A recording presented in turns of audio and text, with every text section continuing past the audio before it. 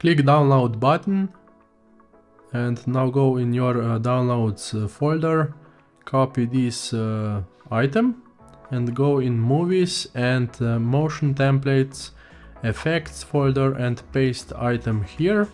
Now open Final Cut Pro and you can see here is no snow. Go to effects tab and find this plugin.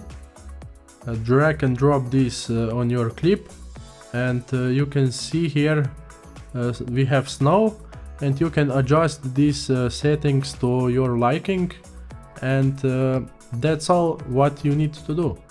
I will put link to this plugin down in the description below. So I hope that this video was helpful. Subscribe for more videos like this and enjoy!